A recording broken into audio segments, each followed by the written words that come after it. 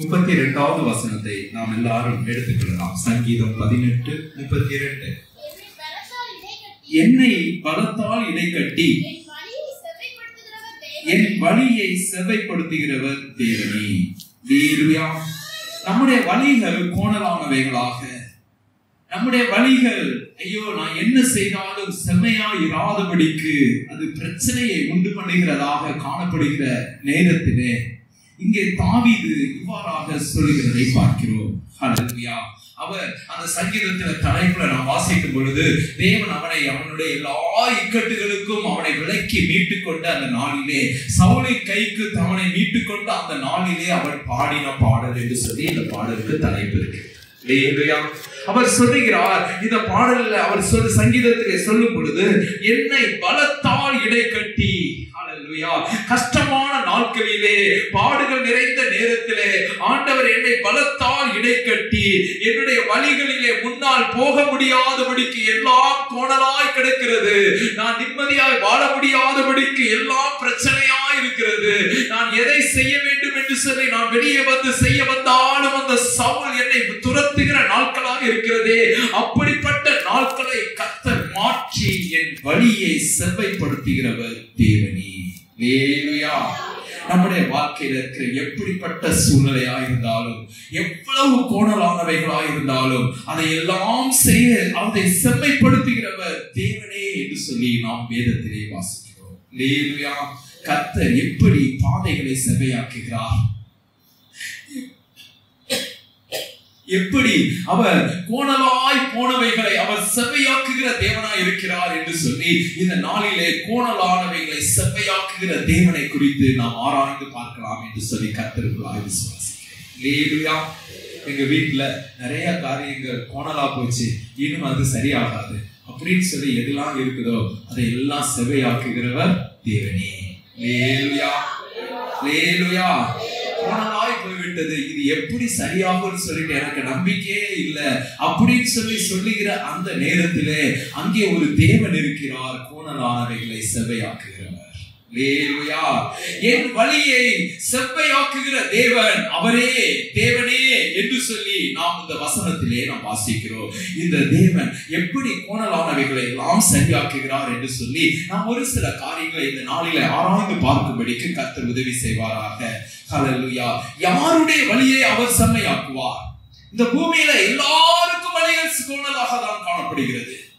இந்த பூமியிலே ஆதி முதல் எல்லாம் கோணலாய் போய்விட்டது. ஹல்லேலூயா. அங்கே ஆதாம் இடத்துல சொல்லும் பொழுது அவர் சொல்லுகிறார், நீ வந்து விதைப்ப, ஆனாலும் பூமியில இருந்து என்ன முளைக்கும்? முள்ளும் குறுக்கும் முளைக்கும். ஹல்லேலூயா. நம்ம எவ்வளவுதான் பிரயாசப்பட்டாலும் அந்த பிரயாசத்திற்குரிய பலன் இல்லாதபடிக்கு போகிற எல்லாம் கோணலாய் போன வாழ்க்கையாய் காணப்படுகிறதே, நம்மால் நன்மையான காரியத்தை செய்து நிறைவேற்ற முடியாதபடிக்கு காணப்படுகிற அந்த கோணலானவைகள் யாருக்கு செம்மையாகும்? பூமி முழுவதும் கோணலாய் தான் இருக்கு. ஹல்லேலூயா. ஹல்லேலூயா. பூமி முழுவதும் கோணலா தான் இருக்குது. எல்லா பாதைகளும் கோணல் தான். கோணல் இல்லாம அரசாங்க கவர்மெண்ட்ல ஏதாவது ஒரு காரியத்தை செய்து முடிக்க முடியுமா அப்படின்னா முடியாது. ஹல்லேலூயா. கோணலான வழிகள்ல போகாம ஒண்ணு என்ன செய்ய முடியாது, செய்ய முடியாது. இதுதான் இந்த உலகம் முழுவதும் அப்படித்தான் இருக்கிறது. ஆனால் அப்படி கோணலான காலத்துல செவ்வையாய் வாழும்படிக்கு தேவன் வழியை செவ்வைப்படுத்துகிறவராய் இருக்கிறார். ஹல்லேலூயா. அவர் யாருக்கு அதை செய்கிறார் என்று சொல்லி நாம் கேட்போமானால், நாம் ஏசாயா தீர்க்கதரிசன புத்தகத்துல 45வது அதிகாரத்துல 2வது வசனத்தில் அங்கே கோணலானவைகளை செவ்வையாக்குகிற தேவன் யாருக்கு செய்கிறார் என்று சொல்லி நாம் அங்கே வாசிக்கிறோம். வாசிக்கலாமா? ஏசாயா 45வது அதிகாரம் 2வது வசனம். நான் உனக்கு முன்னே போய் கோணலானவைகளை செவ்வையாக்குவேன், உன்னை பேர் சொல்லி அழைத்தேன். அவங்க சொல்றார், நான் உனக்கு முன்னால போய் கோணலானவைகளை செவ்வையாக்குவேன். யாருக்கு சொன்னார் அப்படின்னா, அந்த வசனத்துல நாம் அந்த அதிகாரத்துல வாசித்தோம் அப்படின்னா, அங்கே கோரேஸ் என்கிற ஒரு ராஜா, அவன் பிறக்கவே இல்லை. இல்லையா? அவன் என்ன செய்யல? பிறக்கவே இல்லை. அவன் பிறக்க போகிறான், அவன் வருவான். அவன் வருகிற நாள்ல அந்த கோரேஸ் என்கிற ராஜாவுக்கு நான் முன்னே போய் கோணலானவைகளை செவையாக்குவேன். அல்லேலூயா. அவர் தேவன் கோணலானவைகளை செவையாக்குகிற தேவன் என்று சொல்லி தாவீது பாடினானே, அந்த பாடல்ல யாருடைய வழியை அவர் செவையாக்குவார்? என் வழிகளை என்று சொல்லி அவர் சொல்லுகிறார். தாவீது பிறப்பதற்கு முன்பாகவே அவன் தேவனுக்கு முன்பாக அவன் பிறந்த நாள்ல அவன் சிறு வயதா இருக்கும் பொழுதே தேவனுக்கு பிரியமானவன், தேவனுடைய இருதயத்திற்கு ஏற்றவன் என்று சொல்லி சொல்லப்பட்டான். இங்கே ஒருவன் பிறக்கவே இல்லை, பிறக்காத ஒருவனுக்கு அவர் சொல்லுகிறார், நான் உனக்கு முன்னாலே போய் கோணலானவைகளை செவையாக்குவேன். அல்லேலூயா. யாருக்கு அவர் செய்வாராங்க? பிறக்காதவனுக்கு. அல்லேலூயா. இதுவரை பிறக்கவே இல்லை. கோரேஸ்ங்கிற ராஜா என்ன செய்யல? பிறக்கவே இல்லை. அவர் யாரை முன்குறித்தாரோ, யாரை தெரிந்து கொண்டாரோ, யாரை அவர் முன்குறித்து அழைத்தாரோ அவர்களுடைய வாழ்க்கையை தான் அவர் செவையாக்குகிறது. அல்லேலூயா. உலகம் முழுவதும் கோணலாய் இருக்கிறது. ஆனால் அவர் யாரை தெரிந்து கொண்டாரோ அவர்களுடைய வாழ்க்கையை அவர் செவையாக்குகிறார். அல்லேலூயா. கோணலும் மாறுபாடுமாய் கிடைக்கிறதே. என்னுடைய வாழ்க்கை எவ்வளவு, நான் எங்களுடைய வாழ்க்கை பழைய காலங்களை நினைத்து பார்த்தால் ஹல்லேலூயா, எவ்வளவு கோணலாய், ஒன்றும் சரியாகாது, இது ஒன்றும் சீர்படாது, இது இப்படிதான் போய்விடும் என்று சொல்லி எல்லாரும் பழி சொல்லும்படிக்காக காணப்பட்ட வாழ்க்கையை கர்த்தர் செவையாக்கினார். ஏன் செவையாக்கினார்? யாருக்கு செவையாக்கினார்? அவர் முன் குறித்த பிள்ளைகளுக்கு. அல்லேலூயா. அல்லேலூயா. முன் குறித்த பிள்ளைகளுக்கு. எல்லாருக்கும் இது கிடைக்கிறது இல்ல. அல்லேலூயா. எல்லாருக்கும் கிடைக்கிறது அப்படின்னு சொல்லி சொல்றதுக்கு இல்ல. உலகம் முழுவதும் கோணல் தான். எல்லாரும் உலகத்துல சொல்லுவாங்க, இப்படி கோணலாதாங்க வாழ முடியும், இப்படி குறுக்கு நெடுக்குமா போனாதான் நம்மளால வாழ முடியும் அப்படின்னு சொல்லி சொல்லுகிற இடத்திலே ஹல்லேலூயா, நான் செம்மையாய் தான் வாழ்வேன் என்று சொல்லி வாழ்வதற்கு யாருக்கு ஆண்டவர் உதவி செய்கிறார் என்று சொன்னால் அவரால் அழைக்கப்பட்ட லேலுயா. லேலுயா. அதே அதிகாரத்துல 6வது வசனத்துல அவர் சொல்லுகிறார் பாருங்கள். 45வது அதிகாரம் ஏசாயா 45 6வது வசனம் வாசிப்போமா?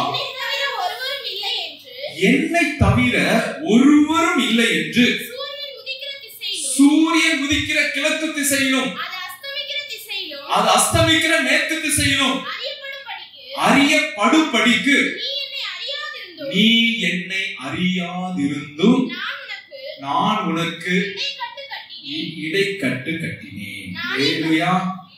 நானே கர்த்தர், வேறு ஒருவரும் இல்லை. இதுதான் தெரியணுங்க. அவர் எதுக்காக இதை செய்யறாரு, யாருக்கு செய்யறாரு? அவர் தெரிந்து கொண்ட பிள்ளைகளுக்கு செய்கிறார். அவர் நம்முடைய வாழ்க்கையில அவர் செய்வார். ஹல்லேலூயா. அவர் நம்மை தெரிந்து கொண்டு இருக்கிறபடியினாலே நம்முடைய வாழ்க்கையில கோணலாய் போனவைகள் இதை எப்படிங்க சரிப்படுத்த முடியும் சொல்லி சொல்லப்படுகிற காரியங்கள், இது இனிமேல் எப்படி சரியாகும் என்று சொல்லி கேட்கிற கேள்விகளுக்கு பதிலாக அவர் சொல்லுகிறார், நானே முன்னால் சென்று கோணலானவைகளை செவையாக்குவேன். அல்லேலூயா. யாருக்கு சொல்றாரு? அவனுக்கு தெரியாது, கோரேஸ் பிறக்கவும் இல்லை, அவன் பிறந்தால் கூட தேவனை பற்றி அவனுக்கு தெரியாது. அல்லேலூயா. தேவனை பற்றி அவனுக்கு, நீ என்னை அறியாதிருந்தும், நீ என்னை அறியாதிருந்தும். நாம இன்னைக்கு நிறைய பேர் அறியாம இருக்கிறோம். சாமுவேல் அவனை வளர்த்து அவன் பால் மறந்த உடனே அவனை கொண்டு போய் எங்க கொண்டு போய் விட்டாங்க? ஆசரிப்பு கூடாரத்துல கொண்டு போய் விட்டாங்க. அல்லேலூயா. ஆசரிப்பு கூடாரத்துல அவன் நல்ல பையனா வாழ்ந்தான், நல்ல பையனா இருந்தான். தாத்தா சொல்றதெல்லாம், ஏலி தாத்தா சொல்றதெல்லாம் கேட்டு அருமையா கீழ்ப்படிச்சு இருந்துகிட்டு இருந்தான். அவனுடைய பிள்ளைங்க கூட அவன் சொல்றதுக்கு கீழ்ப்படிய மாட்டாங்க. ஆனா சாமுவேல் என்ன செய்வான்? கீழ்ப்படிவான். ஆனா அவன் தேவனை அறியாது இருந்தான். அல்லேலூயா. அல்லேலூயா. தேவன் என்ன செய்யல? அறியல். தேவன் அவனை கூப்பிடுற நாள் வரைக்கும் அவன் என்ன செய்யல? தேவனை அறியாமல். அதே போல இந்த கோரேஸ் தேவனை அறியாமல் இருந்த மனிதன் தான். ஆனால் அவன் தான் சொல்லுவான், எருசலேமை கட்டப்படு என்று சொல்லி சொல்லுகிற அந்த கோரேஸ் என்று சொல்லி அவன் பிறப்பதற்கு முன்பாகவே அவனை குறித்து சொன்ன தேவன் மட்டுமல்ல, அவனுடைய ராஜ்யபாரம் முழுவதும் ஆசீர்வாதமாக இருக்கும்படிக்காக அவனுக்கு முன்னால் சென்று கோணலானவைகளை செவை. அல்லேலூயா. கோணலானவைகளை செவையாக்குகிற தேவன். அவர் யாருக்கு செய்கிறார் என்று சொல்லி பார்ப்போம்னா அவரால் தெரிந்து கொள்ளப்பட்டவர். அருமையான பிள்ளைகளே, நம்மை தேவன் தெரிந்து கொண்டு இருக்கிறார். எனவே நாம் இந்த வசனத்தை தாவீதுடைய வாழ்க்கையில அவர் சொல்லுவது போல, ஹல்லேலூயா, என் வழியை செவையாக்குகிறவர் தேவனே என்று சொல்லி சொல்லுவது போல இன்றைக்கும் இந்த மாதத்திலும் ஹல்லேலூயா நம்முடைய வாழ்க்கையில எந்தெந்த இடங்களிலே கோணலாய் காணப்படுகிறதோ அவர் நம்மை தெரிந்து கொண்டு இருக்கிறபடியினாலே நாம் அவரை அறியாமல் இருந்தாலும் நாம் அநேக நேரங்களிலே தேவன் என்னுடைய வழியை செம்மையாக்குவார் என்று சொல்லி புரியாதவர்களாய் இருந்தாலும் அவர் நம்முடைய வழியை செம்மையாக்குவதற்காக அவர் முயற்சி செய்து கொண்டு அதை செய்து நிறைவேற்ற வேண்டும் என்று சொல்லி அவர் ஏற்கனவே சொல்லி வைத்திருக்கிறார். அல்லேலூயா. எப்ப சொன்னாருங்க? பிறக்கிறதுக்கு முன்னால். அல்லேலூயா. பிறக்கிறதுக்கு முன்னாலேயே அவர் சொல்லி வைத்திருக்கிறதை நாம் இங்கே வாசிக்கிறோம். இது போல கர்த்தர் இது மட்டுமல்ல, ஹல்லேலூயா, ஆதி முதல் கோணலாய் போனவைகளை எல்லாம் செம்மையாக்குவார். ஹல்லேலூயா. ஒரு வேதத்துல நாம் ஏசாயா 27ஆம் அதிகாரம் 1ஆவது வசனத்துல வாசிக்கிறோம். நாம் வாசிக்க வேண்டாம். அங்க லிவியாதான் என்று சொல்லி சொல்லப்படுகிற அந்த பெரிய பாம்பை, அந்த சர்ப்பத்தை அவர் நிச்சயமாய் ஒரு நாள் கொன்று போடுவார். ஏதேன் தோட்டத்துல எல்லாவற்றையும் செம்மையாய் உண்டாக்கி வைத்திருந்தார். ஒரு குறையும் இல்லாதபடிக்கு, பாவம் இல்லாதபடிக்கு உண்டாக்கி வைத்திருந்தார். அதை எல்லாம் கோணலாய் போக பண்ணும்படிக்கு பண்ணின அந்த பிசாசு, அந்த லிவியாதான் என்று சொல்லி சொல்லப்படுகிற அந்த பெரிய பாம்பை அவர் ஒரு நாள் நிச்சயமாய் பட்டயத்தினாலே கொன்று போடுவார். அல்லேலூயா. அல்லேலூயா. அவர் அது செய்வதற்கு முன்பாக இந்த நாளிலும் நம்முடைய வாழ்க்கையில ஹல்லேலூயா எந்த காரியமெல்லாம் கோணலாய் இருக்கிறதோ அதையெல்லாம் அவர் நிச்சயமாய் செம்மையாக்குகிறார். அல்லேலூயா. அல்லேலூயா. அவர் கோணலாய் போனவைகளை எல்லாம் செம்மையாக்குகிறவர். ஹல்லேலூயா.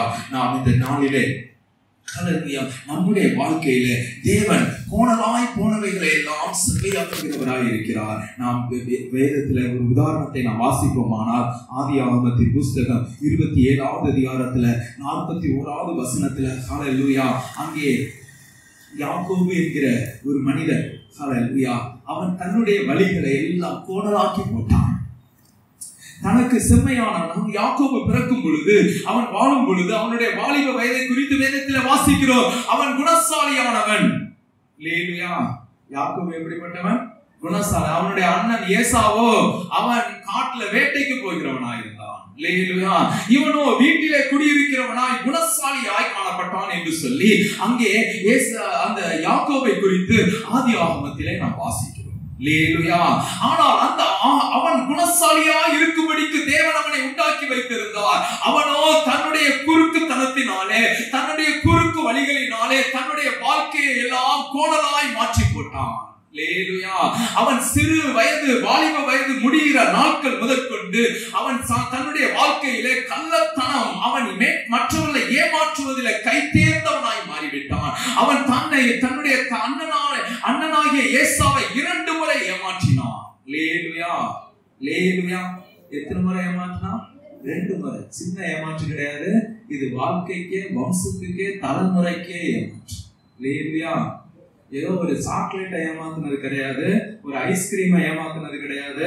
இது அவனுடைய தலைமுறையே ஏமாத்துனது. அல்லேலூயா. அல்லேலூயா. அப்படி 2 முறை ஏமாற்றினான். அல்லேலூயா.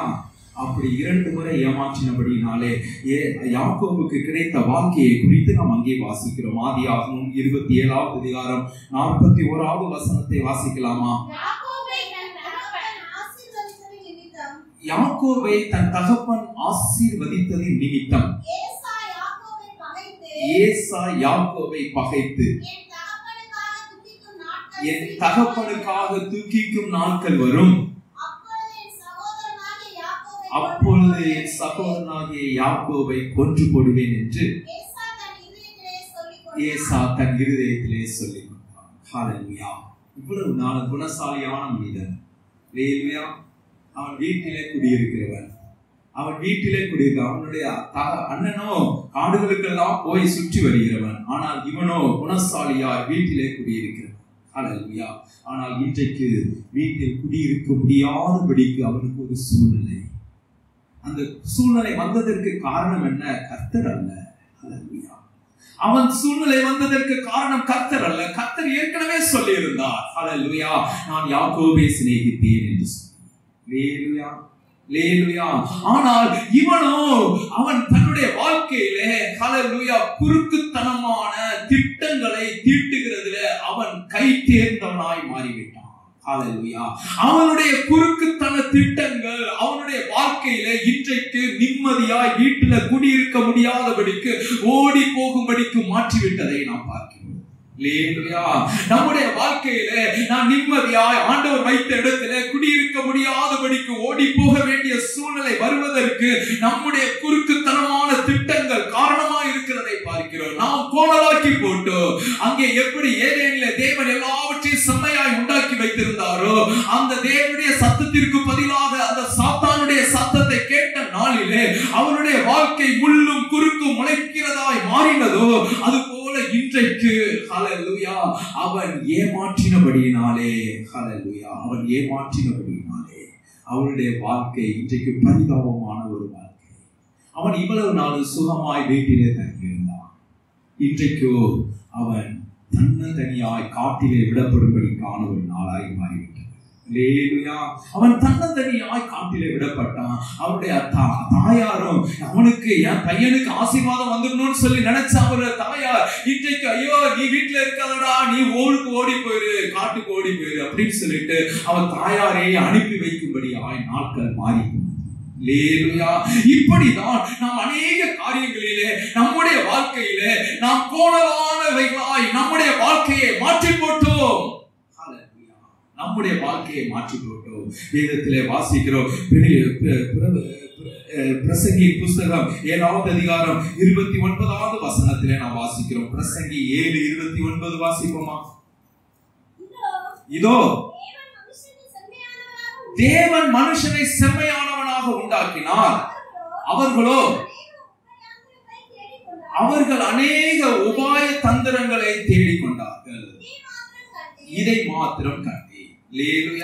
பூமியிலே நம்முடைய வாழ்க்கையிலே கோணலாய் கிடக்கிறது, இது சரியாக மாட்டேங்கிறதே என்று சொல்லுகிற அநேக காரியங்களிலே நமக்கு ஒரு காரியத்தை நன்றாய் புரிந்து கொள்ள வேண்டும்.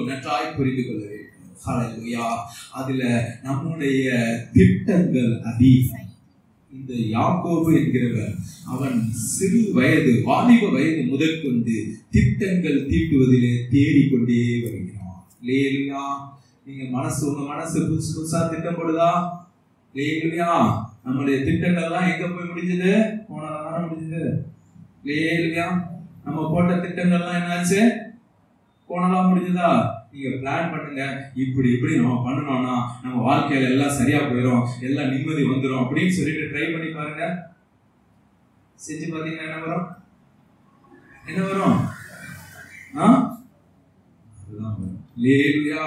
இப்படிப்பட்ட கோணலாய் போன அவனுடைய சகோதரனாகிய ஏசாவோடு அவனுக்கு சமாதானம் இல்லாமல் போய் ஏசா இவனை கொன்று போடுவான் என்று சொல்லி மாறும்படிக்காக இப்படி கோணலாய் போன காரியத்தை அங்கே தேவன் அவர் ஹல்லேலூயா சமாதானமாய் மாற்ற வல்லவராயிருக்கிறார்.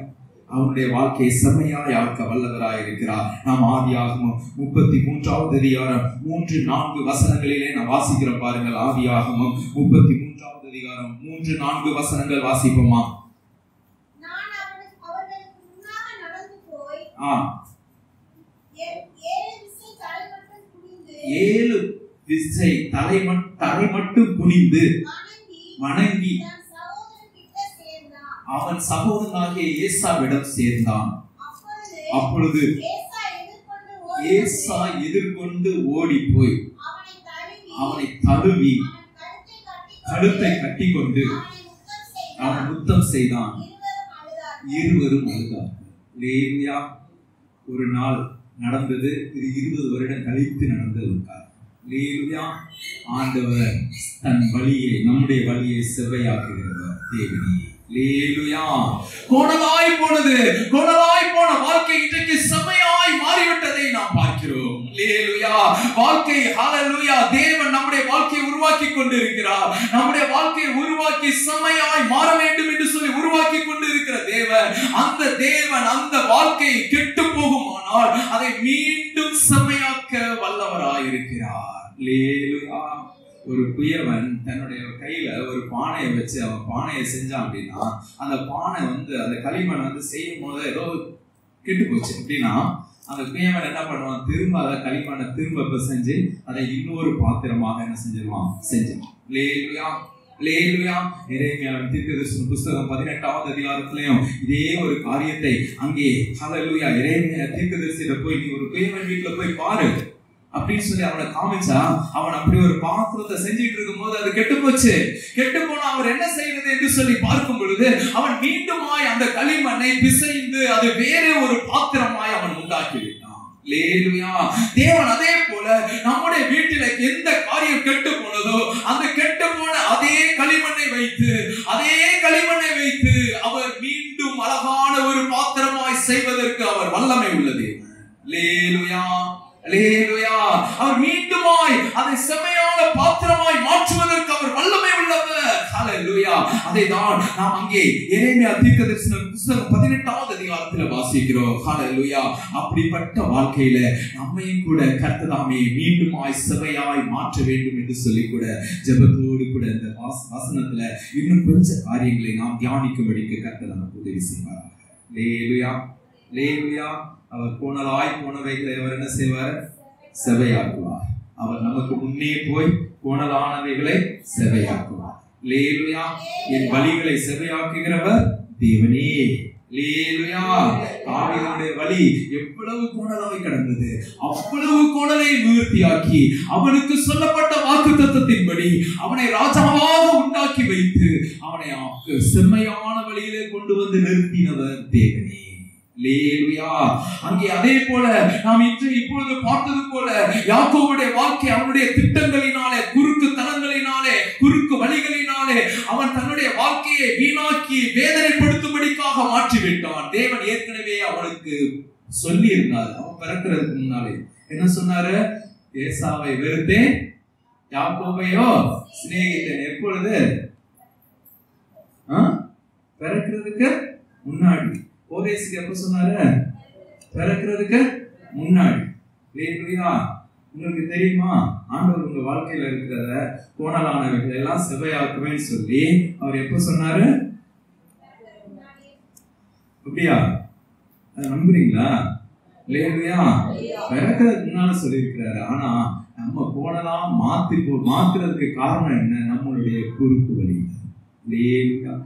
நம்முடைய திட்டங்கள் நம்முடைய மனசுல போட்டு குழப்பி நம்ம இவங்கிட்ட போய் இப்படி சொல்லுவோம், நல்லது போல சொல்லுவோம் அப்படின்னு சொல்லணும். இல்லையா? ஆனா அது திரும்பி வரும்போது பிரச்சனையா வந்து நிற்கும். ஆனா பேசுனது நான் நல்லதுக்கு தானே சொன்னேன். இல்லையா? எதுக்கு சொன்ன? நல்லதுக்கு தானே சொன்னேன். இல்லையா? திட்டம், நம்முடைய மூளையில போடுற திட்டங்கள் அது நமக்கு செம்மையான வழியை உண்டாக்காது, கோணலானவைகளாய் மாற்றும். எனவே கோணலானவைகளாய் மாறி போன வாழ்க்கையிலே நமக்கு ஹல்லேலூயா செம்மையானதாய் மாற்றுகிற அந்த குயவனுடைய கையிலே நாம் களிமண்ணை போல இருக்கிறோம் என்று சொல்லி உணர்ந்து ஒரு சிறு பல்லவியை மாத்திரம் பாடி நாம் தொடர்ந்து வேத வசனத்தை தியானிக்கும்படிக்கு கர்த்தர் உதவி செய்வாராக. ஹல்லேலூயா. நாம் இந்த பாடல்ல மண்ணாசையில் நான் மயங்கியே மெய் வழி விட்டகன்றேன் என்று சொல்லி அந்த கவியை பாடி நாம் கர்த்தரை மகிமைப்படுத்துவோமா? மண்ணாசையில் நான் மயங்கியே மெய் வழி விட்டகன்றே, கண் போன போக்கை பின்பற்றினே, கண்டேனில்லை இன்பமே. மண்ணாசையில் நான் மயங்கியே மெய் வழி கண் போன போக்கை பின்பற்றினே, கண்டேனில்லை இன்பமே. காணாமல் போன பாத்திரமென்னை தேடி வந்த தெய்வமே, வாழ்நாளெல்லாம் உம் பாதம் சேரும் பாதையில் நடத்திடுமே. குயவனே குயவனே படைப்பின் காரணனே, களிமண்ணான என்னையுமே கண்ணோக்கி பார்த்திடுமே.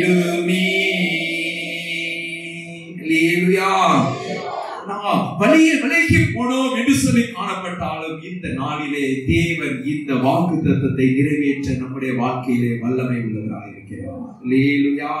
நமக்கு முன்பாக சென்று நமக்கு முன்னாலே போய் கோணலானவைகளை சபையாக்குகிறவர் நம்முடைய தேவன். அல்லேலூயா. அந்த தேவன் எப்படி கோணலானவைகளை செவ்வையாக்குகிறார் என்று சொல்லி நாம் அறிந்து கொள்வோமானால் நாம் சீக்கிரத்தில் நம்முடைய வாழ்க்கையில கோணலானவைகளை செவ்வையாக்குகிறோம். அல்லேலூயா. எப்படி நடத்துறார் அப்படிங்கிறத நாம கற்றுக்கொள்வோமானால் சீக்கிரத்திலே கோணலானவைகளை சரியாக்கி விடும். அங்கே யாக்கோபுக்கு 20 வருடம் ஆனது. எத்தனை வருஷங்க? 20 வருடம் கழிச்சுதான் அவனுடைய கோணல் என்ன செஞ்சது? சரியாச்சு. அவர் எப்படி யாக்கோபுடைய வாழ்க்கையில கோணலை சரியாக்கினார் என்று சொல்லி ஒரு 3 குறிப்புகளை மாத்திரம் வேகமாய் நாம் பார்த்து முடிக்க போகிறோம். அல்லேலூயா. முதலாவதாக ஹல்லேலூயா, யாக்கோபுக்கு தேவன் முதலாவது தன்னை வெளிப்படுத்தினார். அவன் திட்டங்கள் போடுகிறவன், அவன் மற்றவர்களை ஏமாற்றுகிறவன். அவன் எவ்வளவு தூரத்திற்கு ஏமாற்றுவான், ஆனால் சொந்த தகப்பன் இடத்துல வேடம் மாறி போய் நான் தான் ஏசா அப்படின்னு சொல்லி கூட ஏமாற்றுவான். இல்லையா? அதை கூட திறமையா செஞ்சிருவான். அப்படி இருக்கிற அந்த யாக்கோபு அவனுக்கு தேவன் தெரியாமல் இருந்தது. இல்லையா? அவன் ஆபிரகாமோடு கூட வளர்ந்தவன், ஈசாக்கோடு கூட வளர்ந்தவன். ஆனால் அவனுக்கு யார் தெரியாது? தேவனை தெரியாது. லேலுயா. எப்படி சாமுவேல் அங்கே ஆசரிப்பு கூடாரத்திலே இருந்தாலும் தேவன் என்ன செய்யாது? தெரியாது. லேலுயா. அதே போல நாம அநேக சபைக்கு வந்துட்டு போய்கிட்டு இருந்தா கூட யாரும் தெரியாது? தேவனை தெரியாதா? லேலுயா. உங்க தேவனை பற்றி தெரியுமா? லேலுயா. யாருக்கெல்லாம் தேவனை பற்றி தெரியும் சொல்லி சொல்றாங்களோ ஒரு அல்லேலூயா சொல்லுங்களேன். யாக்கோபுக்கு தேவன் தெரியாது. யார் தெரியாது? தேவன் தெரியாது. அவன் இப்பொழுது தன்னுடைய அண்ணனுக்காக பயந்து தன்னுடைய மாமா வீட்டுக்காக அவன் ஓடி போகிறான். மாமா வீட்டுல போய் பிழைக்கலாம் அப்படின்னு சொல்லிட்டு அவன் எங்க செய்யறான்? மாமா வீட்டுக்கு ஓடி போறான். அப்படி ஓடி போகிற நாளிலே அங்கே முதலாவது அவனுக்கு தேவன் அவனை வெளிப்படுத்துகிறார். தேவன் அவரை அவனுக்கு வெளிப்படுத்துகிறார். அவர் வெளிப்படுத்தினது மாத்திரமல்ல, அந்த 20 வருட காலமாய் அந்த யாக்கோபு மனம் மாறவே இல்லை. தேவனை தெரியும், ஆனாலும் மனம் மாறல. தேவனை தெரிந்தாலும் அவன் மனம் மாறாதபடிக்கு காணப்படுகிறான். அவனுடைய திட்டங்கள் இன்னும் குறைந்து போகவில்லை. அப்படி இருக்கிற நாளிலே தேவன் அவனோடு கூட இருந்து அவனை ஆசீர்வதித்தார். தேவன் அவனை என்ன செஞ்சாரு? ஆசீர்வாதம். தேவன் எப்படி கோணலானவனை செம்மையாக்குறாருன்னு சொல்லி பாருங்க. அவனுக்கு வெளிப்படுத்தினார். 20 வருட காலமாய் அவனோடு கூட இருந்து அவனை ஆசீர்வதித்தார். கடைசியாக அந்த 20 வருடம் முடிந்து அவன் திரும்ப வரும் பொழுது அவன் மீண்டுமாய் தன்னுடைய அண்ணனை பார்க்கக்கூடிய ஒரு சூழ்நிலை வருகிற நாளிலே அவனை மனம் திரும்ப பண்ணினார். அப்படிப்பட்ட தேவன், அந்த தேவன் எப்படி நடத்துகிறார் என்று சொல்லி 3 குறிப்புகளை நாம் வேகமாய் பார்த்து நாம் முடிக்கிறோம். முதலாவதாக அவனோடு கூட இருந்து தேவன் அவரை வெளிப்படுத்தினார். அவன் ஒரு நாள் ஹல்லேலூயா தன்னுடைய வீட்டை விட்டு கிளம்பி ஹல்லேலூயா அவன் தன்னுடைய தகப்பனார் இருக்கிற பேர்சபா என்கிற ஊரை விட்டு கிளம்பி அவன் காடு காடாய் நடந்து அவன் ஒரு வனாந்தரமான இடத்திலே வரும் பொழுது அன்றைக்கு அவனுடைய வாழ்க்கையில இவ்வளவு நாளும் குடும்பஸ்தனாய் வீட்டிலே குணசாலியாய் அவன் வாழ்ந்து கொண்டிருந்தவன் இன்றைக்கு அவனுடைய வாழ்க்கை முழுவதும் இருளாய் மாறிவிட்டது. அல்லேலூயா. இனிமேல் என்னுடைய வாழ்க்கை எப்படி இருக்கும்? அல்லேலூயா. காட்டுல தனி மனிதனாய் போகிறான். தனி மனிதனாய் அவன் கூட ஒருத்தர் கூட சொல்ல இல்ல, ஒருத்தர் கூட போறதுக்கு இல்ல. அவன் தனி மனிதனாய் போய் கொண்டிருக்கிறான். அவன் போறது யாருக்கும் தெரிஞ்சிச்சா தெரியலையா அது கூட தெரியல. அண்ணனுக்கு தெரியாதபடிக்கு அவன் கிளம்பி இருக்கிறான். அல்லேலூயா. அப்பாட்ட மட்டும் சொல்லி இருக்கிறான். அம்மாவுடைய ஐடியா என்ன ஐடியா? நீ அண்ணன் வீட்டுக்கு போயிடு. அல்லேலூயா. நீ அண்ணன் வீட்டுக்கு போயிடு. அவன் தூரத்துல இருக்கு, அது 1000 கிலோமீட்டருக்கு தள்ளி இருக்குது, அங்க போயிடு அப்படின்னு சொல்லிட்டு அனுப்பி வைக்கிறார். அப்படி வைக்கிற அந்த நேரத்துல தன்னுடைய அண்ணனுக்கு கூட தெரியாதபடிக்கு அவன் கிளம்பி வந்து விட்டான். இப்பொழுது காட்டிலே அவன் இருக்கிற இடத்திலே அவனுடைய வாழ்க்கையிலே சூரியன் அஸ்தமித்தது என்று சொல்லி நாம் வாசிக்கிறோம். ஆதியாகமம் 28ஆம் அதிகாரம் 11ஆவது வசனம் வாசிப்போமா? ஒரு இடத்திலே வந்து சூரியன் அஸ்தமித்தபடியினால் அங்கே ராத்தங்கி அவ்விடத்து கற்களில் ஒன்றை எடுத்து தலையின் கீழ் வைத்து அங்கே நித்திரை செய்யும்படி படுத்துக் கொண்டான். அன்றைக்கு ஒரு சொப்பனம் பார்த்தான். அல்லேலூயா. பாருங்க, அவருடைய வாழ்க்கையில சூரியன் அஸ்தமித்தது. ஹல்லேலூயா. இவ்வளவு நாளும் தன்னுடைய தகப்பன் வீட்டுல செல்வந்தனாக நல்ல வசதி உள்ளவனாக அவனுக்கு ஒரு குறைவும் இல்லாதபடிக்கு நினைத்த நேரத்திற்கு சாப்பாடு, நினைத்த நேரத்திற்கு எல்லாம் கிடைத்துக் கொண்டிருந்த ஒரு வாழ்க்கையில வாழ்ந்தவன். அவன் குணசாலியானவன், வீட்டிலே தனித்திருக்கிறவன், அவன் வெளியே காடு காடாய் சுற்றுகிறவனும் அல்ல. இன்றைக்கோ காட்டில் தன்னந்தனியாய் விடப்பட்டவனாக ஒரு கல்லை தலையணையாக வைத்துக் கொண்டு படுத்துக் கொள்கிறான். அவனுடைய வாழ்க்கையிலே சூரியன் அஸ்தமித்தது. அல்லேலூயா. இந்த சூரியன் அவன் திரும்ப அவன் அண்ணனை பார்க்கிற அன்னைக்கு காலையில தான் சூரியன் உதிச்சது. அல்லேலூயா. இடையில சூரியன் மறைஞ்சதை உதிச்சதை பற்றி பைபிள்ல எழுதல. அல்லேலூயா. பைபிள்ல இடையில இருந்த சூரியன் மறைஞ்சது உதித்ததெல்லாம் என்ன செய்யல, எழுதவே இல்லை. ஏன்னா இந்த சூரியன் நம்ம வாழ்க்கையின் சூரியன் மறைந்தது, வாழ்க்கையில சூரியன் உதித்தது. அல்லேலூயா. அங்கே அப்படிப்பட்ட அவனுடைய அந்த நேரத்திலே அவனுக்கு தேவன் எப்படி அவனை வெளிப்படுத்தினார் என்று சொல்லி நாம் பார்ப்போமானால், முதலாவதாக தேவன் அவனுக்கு சொப்பனத்திலே அவனுக்கு வாக்கு தத்தம் கொடுக்கிறார். அல்லேலூயா. யாருக்குங்க? யாக்கோபுக்கு. அல்லேலூயா. ஏமாற்றுகிறவனுக்கு. ஏன் ஏமாற்றுகிறவன் போய் வாக்கு தத்தம் கொடுக்கிறாரு? ஏன்னா பிறக்கிறதுக்கு முன்னாலேயே தெரிந்தெடுத்திருக்கிறார். பிறக்கிறதுக்கு முன்னாலேயே தெரிந்தெடுத்திருக்கிறபடினாலே அவர் விடாதபடிக்கு அவனோடு கூட இருந்து அவருக்கு வெளிப்படுத்துகிறார். முதலாவது என்ன வெளிப்படுத்தினார் என்று சொல்லி நாம் வாசிக்கும்படிக்காக அந்த அதிகாரத்துல நாம் அதே அதிகாரத்துல 28வது அதிகாரத்துல 13, 15 வசனங்களை வாசிப்போமா? அதற்கு மேலாக கர்த்தர் நின்று, நான் உன் தகப்பனாகிய ஆபிரகாமின் தேவனும் ஈசாக்கின் தேவனுமாகிய கர்த்தர், நீ படுத்திருக்கிற பூமியை உனக்கும் உன் சந்ததிக்கும் தருவேன். உன் சந்ததி பூமியின் தூளை போல் இருக்கும். நீ மேற்கேயும் கிழக்கேயும் பரம்புவாய். உனக்குள்ளும் ஆசீர்வதிக்கப்படும். 15வது, நான் உன்னோட இருந்து இந்த இருளான நாட்களிலே நீ போகிற இடத்தில் எல்லாம் உன்னை காத்து இந்த தேசத்திற்கு உன்னை திரும்பி வர பண்ணுவேன். நான் உனக்கு சொன்னதை செய்யும் அளவும் உன்னை கைவிடுவதும் இல்லை என்றார். அல்லேலூயா. இப்படிதாங்க தேவன் நமக்கு வெளிப்படுத்துகிறார். அல்லேலூயா. நம்ம இன்னைக்கு தேவன் நம்மோடு கூட இருக்கிறது எதுக்குன்னா, நம்முடைய வாழ்க்கையில எங்கெல்லாம் கோணலா இருக்கிறதோ அதையெல்லாம் சபையாக்க வேண்டும். நாம் கோணலானவைகளை செவையாக்கும்படிக்கு தேவன் நமக்கு வாக்குத்தத்தம் கொடுக்கிறார். ஹல்லேலூயா. எவ்வளவு தூரம் வாக்குத்தத்தம் என்று சொன்னா, நான் சொன்னதை செய்யற வரைக்கும் நான் உன்னை விட்டு விலக மாட்டேன் என்பது அவருடைய வாக்குத்தத்தமா இருக்கிறது. யாருக்கு வாக்குத்தத்தம்? யாக்கோபுக்கு வாக்குத்தத்தம். யாக்கோபு எப்படிப்பட்டவன்? அவன் ஏமாற்றுகிற திட்டங்களை தீட்டுகிறவன். அல்லேலூயா. அல்லேலூயா. ஏமாற்ற திட்டங்களை தீட்டுகிற யாக்கோபுக்கு தேவன் எவ்வளவு பெரிய வாக்குத்தத்தத்தை கொடுத்தார். அல்லேலூயா. அவ்வளவு பெரிய வாக்குத்தத்தத்தை அவன் காதுல கேட்டான், சொப்பனத்துல பார்க்கிறான். அந்த மகிமை உள்ள தேவன் அங்கே வானத்துல இருக்கிறதை பார்க்கிறான். அந்த ஏரியில தூதர்கள் ஏறுகிறதும் இறங்குகிறதுமா இருக்கிறார்கள். ஹல்லேலூயா. இவன் எங்கெல்லாம் இருக்கிறானோ அந்த இடத்துல வானத்திலிருந்து தூதர்கள் வர்றாங்க, போறாங்க. இவனுக்கு நடக்கிற காரியங்களை மேலே கொண்டு போய் சொல்லணும், மேல இருக்கிற காரியத்தை இவனுக்கு கொண்டு வரணும் என்று சொல்லி அங்கே தூதர்கள் ஒரு பெரிய கூட்டம் அவன் பக்கத்தில் நின்று கொண்டே இருக்கிறார்கள். அல்லேலூயா. அப்படிப்பட்ட காரியத்தை ஏன் செய்தார்? யாக்கோபுக்கு செய்தார், ஏசாவுக்கு அவர் செய்யலையே. அல்லேலூயா. ஏசாவுடைய வாழ்க்கையை செம்மையாக்கும்படிக்கு அவர் ஒரு பிரயாசம் படலையே. அல்லேலூயா. ஆனால் யாக்கோபுடைய வாழ்க்கையை செம்மையாக்கும்படிக்கு அவனுக்கு வாக்குத்தத்தம் கொடுத்து முதலாவது தன்னை வெளிப்படுத்துகிறார். அல்லேலூயா. இதை கேட்டவுடன் அவன் சொல்லுகிறதை நாம் வாசிக்கலாமா? நாம் 16வது வசனத்தை வாசிப்போம்.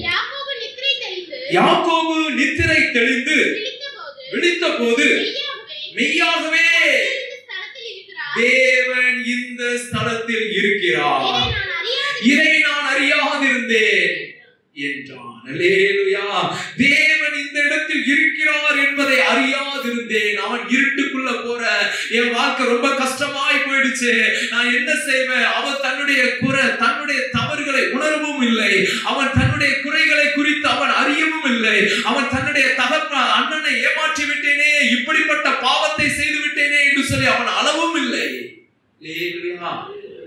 அல்லேலூயா. அவனுக்கு ஒன்னே ஒண்ணு, ஐயோ என் வாழ்க்கை எப்படி கெட்டு போச்சு. அல்லேலூயா. அவனுக்கு இருந்த எண்ணம்லாம், என் மனசுல இருந்த எண்ணம்லாம் என்னது? என் வாழ்க்கை கெட்டு போச்சு. ஏன் கெட்டு போச்சு? அதை பற்றி சிந்தனையே இல்லை, அதை பற்றி உணர்வே இல்லை. அல்லேலூயா.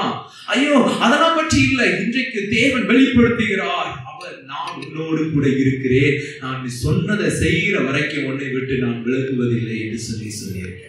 அல்லேலூயா.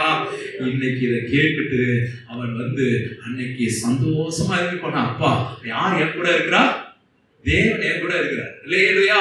அப்படின்னு சொல்லிட்டு அவன் குதித்து ஓடினான் என்று சொல்லி அந்த வசனங்களிலே நான் வாசிக்கிறான். தமிழ்ல அந்த வார்த்தைகள் அவ்வளவு தெளிவா இல்ல. அவன் சந்தோஷமா போனான் அப்படின்னு சொல்லிட்டு இருக்கிற மாதிரி இருக்குது.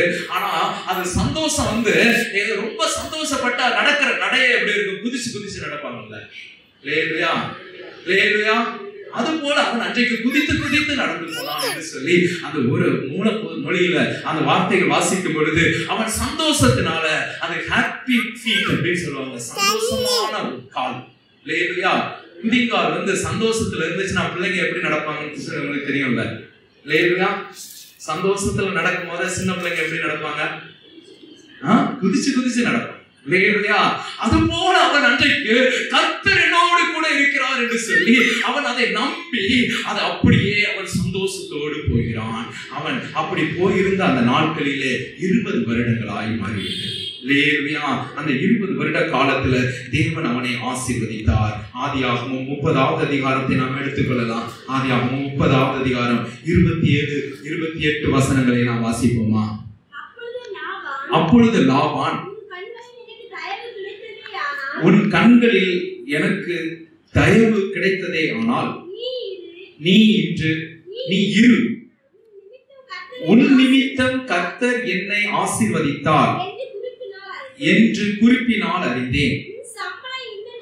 உன் சம்பளம் என்ன என்று சொல், நான் அதை தருவேன் என்றான். அல்லேலூயா. லாபான்ங்கிறது அவனுக்கு மாமா. அல்லேலூயா. அவனுடைய பிள்ளைங்களை தான் அவன் கல்யாணம் பண்ணியிருக்கிறான். 14 வருஷம் வேலை செஞ்சாச்சு. யாருக்காக?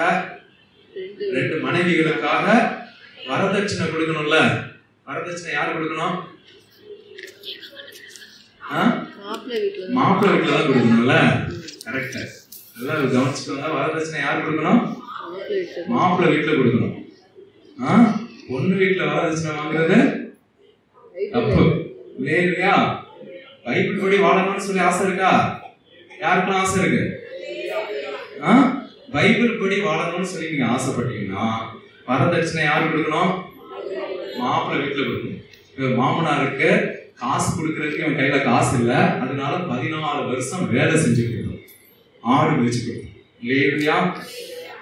யாரும் நம்ம யாராவது பொண்ணு வீட்டுல எனக்கு நீ அதை தரணும் இதை தரணும்னு சொல்லி கேட்டீங்க, அப்ப நீங்க வேத வசனத்தின்படி வாழல அப்படின்னு சொல்லி அர்த்தம். இல்லையா? நீங்க போய் கொடுக்கணும். அவங்க அத்தனை வருஷம் வளர்த்து கொடுத்துருக்காங்கல்ல. இல்லையா? அதனால என்ன செய்யணும்? கொண்டு போய் கொடுக்கணும். இல்லையா? இது கேட்கறதுக்கு நல்லாதானே இருக்கு. நம்ம ஊர்ல வாழ முடியுமா அப்படின்னு சொல்லி கேட்க, நம்ம ஊர்ல தான் கர்த்தருக்காக நம்ம வாழணும். இல்லையா? நம்ம ஊர்ல தான் கர்த்தருக்காக நம்ம என்ன செய்யணும்? வாழணும். இல்லையா? கர்த்தர் அப்படிப்பட்ட கிருபைகளை தரணும்னு சொல்லி ஜெபம் பண்ணுங்க. கர்த்தர் வழிகளை செவ்வையாக்கி தருவார். இந்த வசனத்தை நான் வாசிக்கிறோம் பாருங்க. அவன் 14 வருடம் வேலை செய்ததுல அவன் மாமனார் கண்டு கொண்டது என்ன? கர்த்தர் யாக்கோபின் நிமித்தம் என்னை ஆசீர்வதித்தார். யாக்கோபுக்கு ஆசீர்வாதம் கிடைச்சதோ கிடைக்கலையோ சொல்லி சொல்லல. யாக்கோபுக்கு கிடைச்ச ஆசீர்வாதம் லாபானுக்கு அவ்வளவு ஆடுகள் மந்தை பெருகி விட்டது. 14 வருஷத்துக்கு முன்னால கொஞ்சோண்டு வச்சிருந்தவன் இன்னைக்கு அந்த ஊர்ல லாபான் பெரிய ஆட்டு மந்தை வைத்திருக்கிறவனாய் மாறிவிட்டான். அதற்கு காரணம் அவன் குறிப்பாய் அறிந்தான். இவன் போய் ஒரு காரியத்தை செஞ்சா அந்த காரியத்துல ஏதாவது பிரச்சனை இருந்தா கூட சரியாயிடும். இவன் போய் இந்த ஆடுலாம் ஒழுங்கா வளர மாட்டேங்குன்னு சொல்லிட்டு இருக்கிற இடத்துல இவனை மேய்ப்பனா விட்டா அந்த ஆடுலாம் நல்லா வளர்ந்துருது. அது எப்படிங்க நடந்துச்சு? இவன் கையில மேஜிக்கா? இவன் தான் கள்ளத்தனம் பண்றான்னு. இவன் எப்படியாவது கள்ளத்தனம் தான் பண்ண தெரியும். ஆனாலும் கர்த்தர் அவனை யாக்கோபின் நிமித்தம் லாபானை ஆசீர்வதித்தார். ஆனாலும் அவனுடைய வாழ்க்கை எளிதாக இல்லை. அவன் அதற்கு அப்புறமா 6 வருஷம் சம்பளம் வாங்கிட்டு வேலை பார்த்தான்.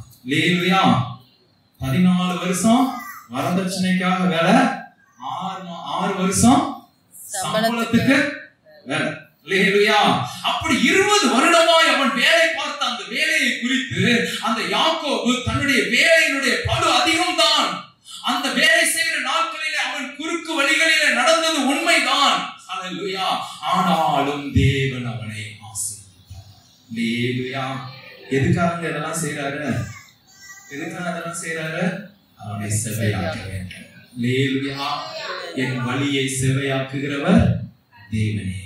அவன் மோசம் அப்படின்னு சொல்லிட்டு ஆண்டவர் கை விட்டுட்டு போயிருந்தாருன்னா இன்னைக்கு யாக்கோபை பற்றி பேசுறதுக்கு ஒண்ணு இருக்காரு. அவன் இவ்வளவு மோசமானவன், இவ்வளவு கீழே, ரொம்ப குறுக்குத்தனம் ரொம்ப அதிகம், நிறைய திட்டங்கள் இருக்கு அப்படின்னு சொல்லிட்டு கை விட்டுட்டு போயிருந்தா அவனை பற்றி இன்னைக்கு பேசுறதுக்கு ஒண்ணுமே இருக்கு. இன்னைக்கு அவனை குறித்து பேசுவதற்கு காரணம் என்னன்னா, தேவன் பிறக்கிறதுக்கு முன்னாலே தெரிந்து கொண்டு அவனுடைய குறுக்குத்தனம் எல்லாம் தெரியும். தேவன் அவனுடைய திட்டங்கள் எல்லாம் தெரியும். இருந்தாலும் அதை ஒன்று சொல்லாதபடிக்கு, அவனுடைய நீ இப்படி தப்பு பண்ணுன்னு சொல்லி ஒரு நேரம் கூட வாயை திறந்து சொல்லாதபடிக்கு ஆண்டவர் அவனோடு கூட இருந்து நான் உன்னை ஆசீர்வதிப்பேன்னு சொல்லி சொன்னது மாத்திரமல்ல, 20 வருடமாய் தேவன் அவனை ஆசீர்வதித்தார். அவனுடைய திட்டங்கள் ஒண்ணும் மாறிலாம் போகல. திட்டம் அப்படியேதான் இருக்கு. சில நேரத்துல திட்டத்துக்கு காரணமே தேவன் தான் வேற சொல்லிக்கிறான். தேவன் தான் அந்த திட்டத்தையே எனக்கு கொடுத்தாரு. நம்மளுக்கு கூட இன்னைக்கு நிறைய பேர் சொல்றது, நம்ம இஷ்டத்துக்கு யோசிக்க வேண்டியது, ஆனா கடைசியில சொல்றது தேவன் தான் இந்த திட்டத்தை எனக்கு கொடுத்தார். சொல்லுவீங்கள? சொல்ல மாட்டீங்களா? சொல்லுவோம் இல்ல? எவ்வளவு அழகா சொல்ற, தேவன் தான் இப்படி ஒரு திட்டத்தையே கொடுத்தாரு. நம்முடைய மூளையில உருட்டி கண்டுபிடிச்ச திட்டம் அது. ஆனா யார் கொடுத்ததுன்னு சொல்றது? தேவன் தான் கொடுத்தார். அப்படின்னு சொல்லி நம்ம சொல்ல வேண்டாம். அவன் சொன்னாலும் கூட நம்ம அப்படி என்ன செய்ய வேண்டாம், சொல்ல வேண்டாம். கர்த்தர் நம்மை ஆசீர்வதிப்பவர். அதுக்கு நம்ம ஒரு திட்டமும் தேவை. அது குறுக்கு திட்டங்கள்லாம் என்ன செய்ய என்னதில்ல, தேவையே இல்லை. நாம் இன்றைக்கு நாம் அந்த தொடர்ந்து அந்த வசனத்துல வாசிக்க, கர்த்தர் அவனை ஆசீர்வதித்தார். ஆனால் அவன் கஷ்டப்பட்டான். அந்த 20 வருடங்களும் அவன் பட்ட கஷ்டத்தை ஆதியாகமம் 31வது அதிகாரத்துல அவர் சொல்லுகிற வசனத்துல ஒரு 2 வசனத்தை மாத்திரம் வாசிக்கலாம். ஆதியாகமம் 31வது அதிகாரம் 38வது வசனத்தை வாசிப்போம்.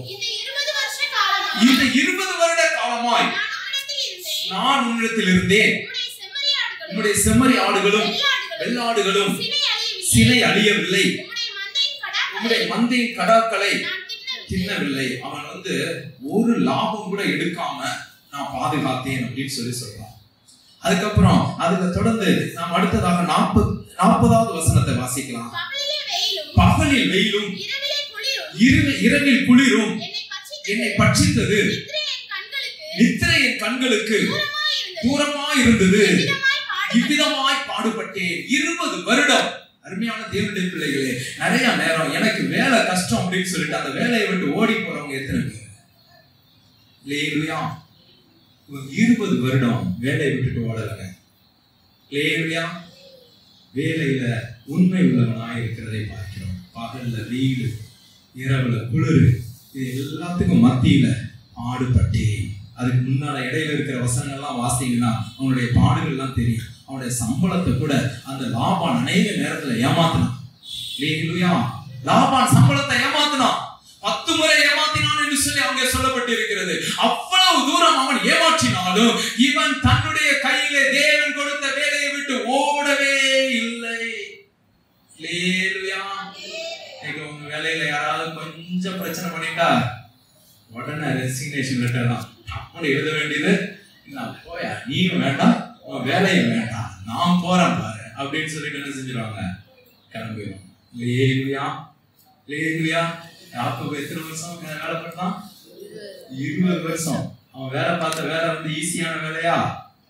ஆடு மேய்க்கிற வேலை வந்து ஈஸியான வேலையா? பகல் நாளும் சரி ராம நாளும் சரி ஆட்டு பக்கத்திலே தான் இருக்கணும். லேலுயா, ஆட்டு பக்கத்திலே தான் இருக்கணும். நம்ம வெளியே போனோம்னா இன்னொருத்தர பக்கத்துல வச்சுட்டு தான் போகணும். லேலுயா. இப்படியாக அவன் பயங்கரமாய் கஷ்டப்பட்டு 20 வருடம் வேலை பார்த்தான். தேவன் அவனை ஆசீர்வதித்தார். அவன் தன்னுடைய குறுக்கு திட்டங்களை அவன் விட்டு விடவில்லை.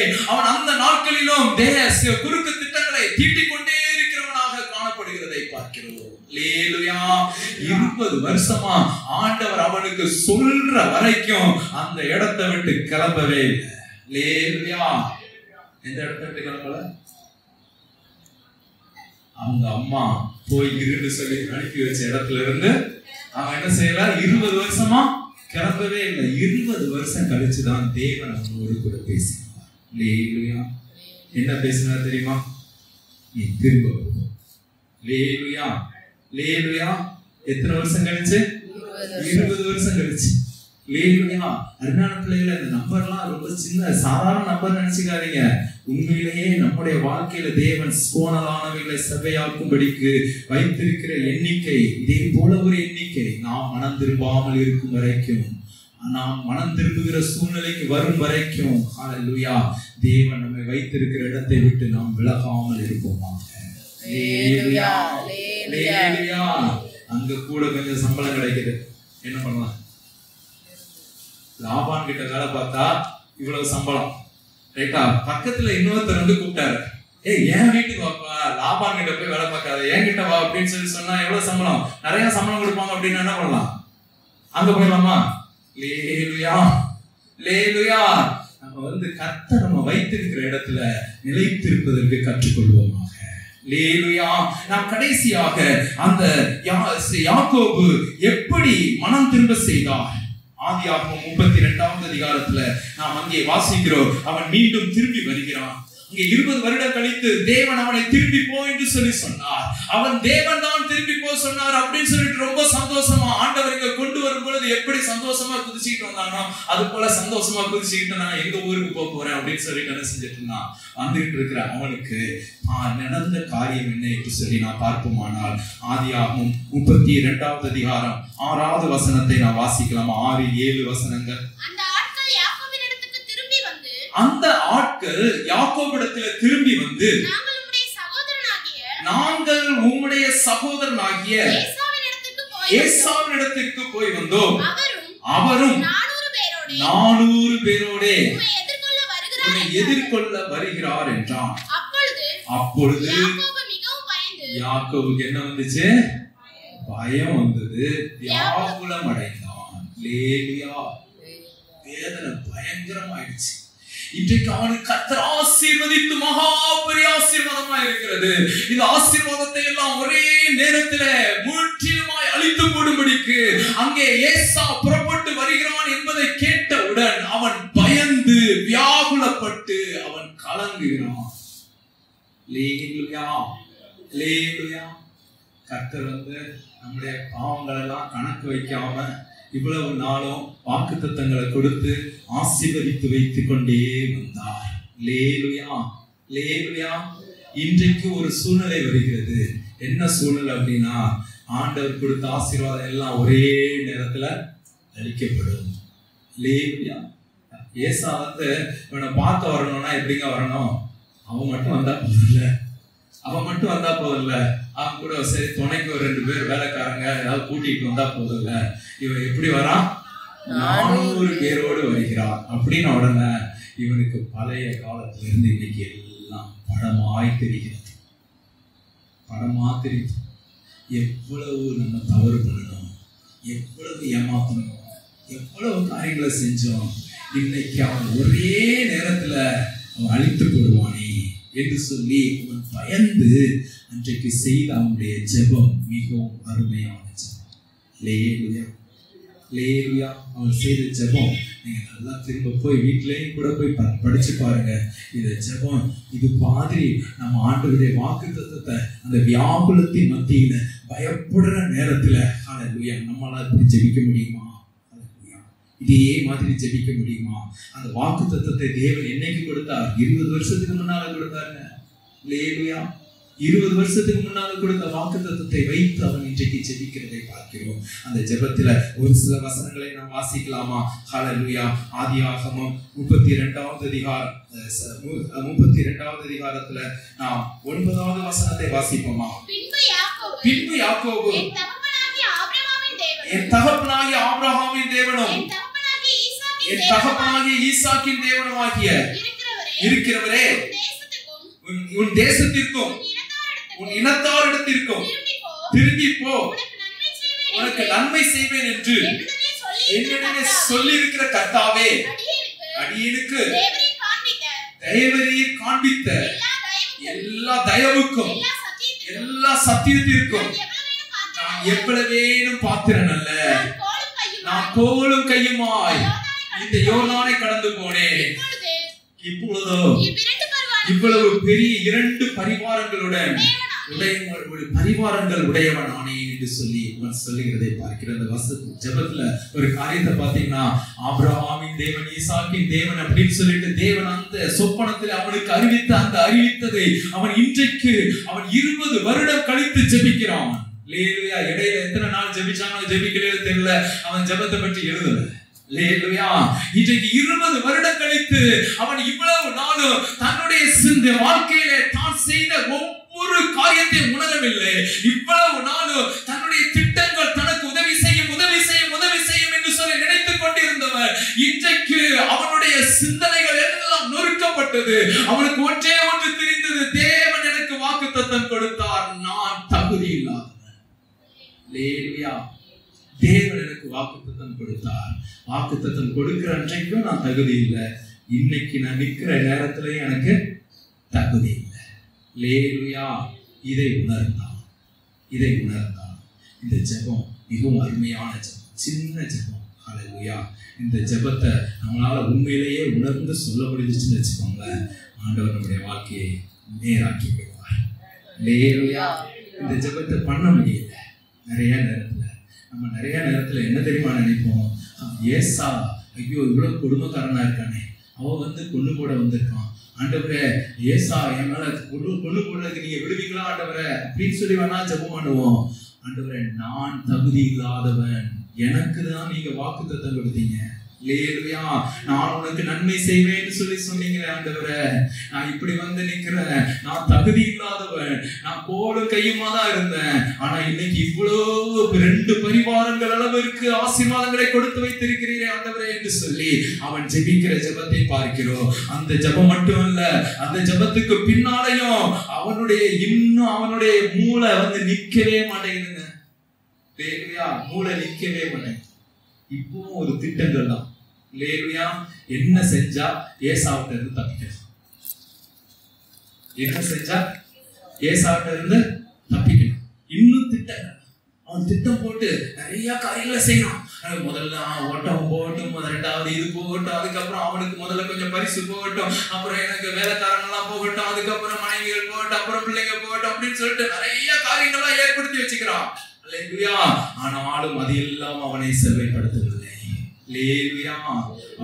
நம்முடைய திட்டங்கள் ஒன்று நமக்கு விடுதலை தருவதில்லை.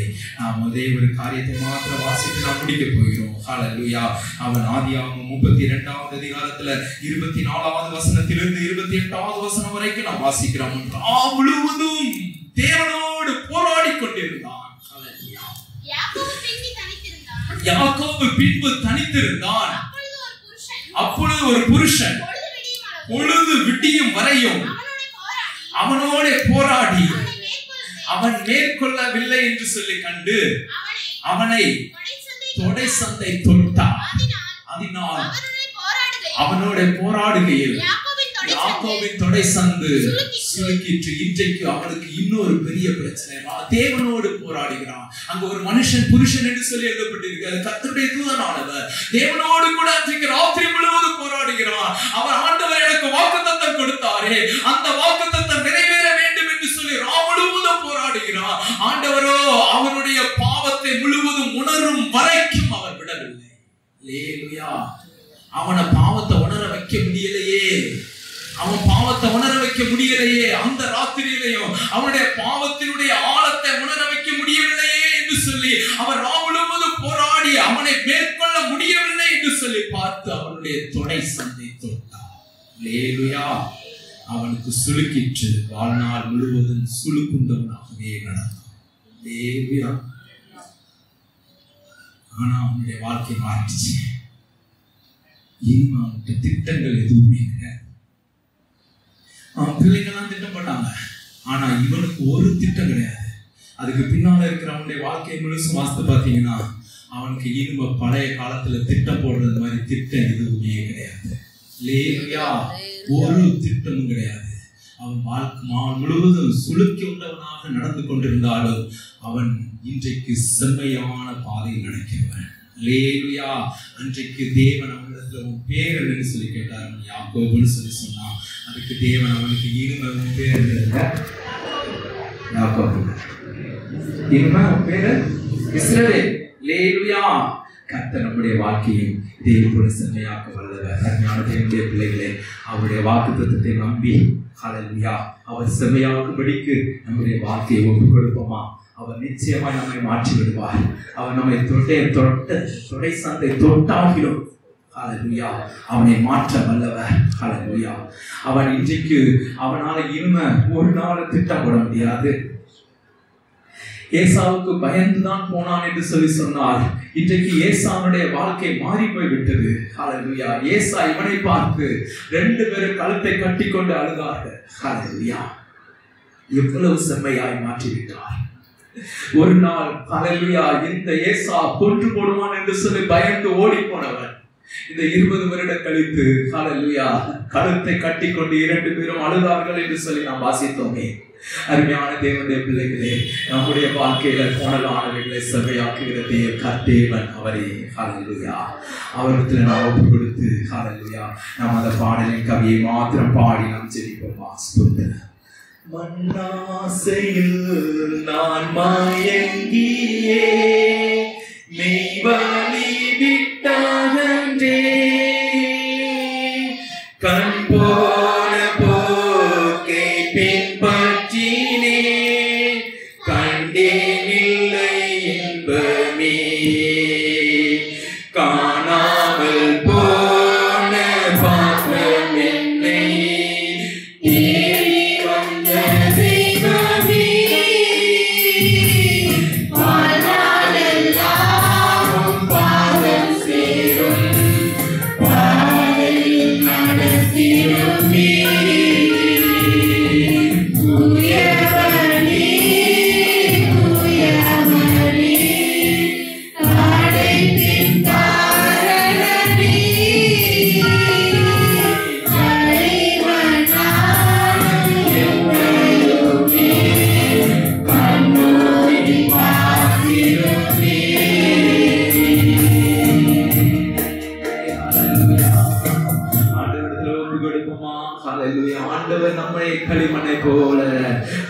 மீண்டும் ஒரு செம்மையான பாத்திரமாய் உண்டாக்க வல்லவர். ஹல்லேலூயா.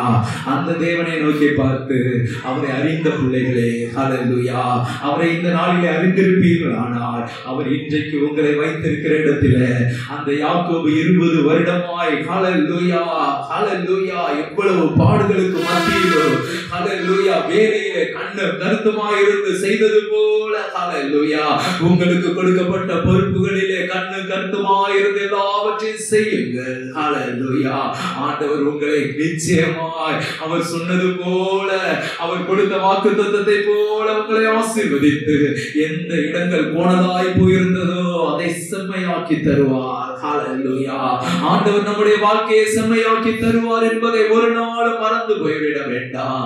அவர் நம்முடைய வாழ்க்கையை செம்மையாக்குகிற கர்த்தர், என் வழியை செம்மையாக்குகிறவர் தேவனே என்று சொல்லி சொன்னது போல அவர் நம்முடைய வழியை செம்மையாக்குகிறவராய் இருக்கிறபடியால் அவருடைய பாதத்தில் ஒப்பு கொடுத்து நாம் ஜெபிப்போம்.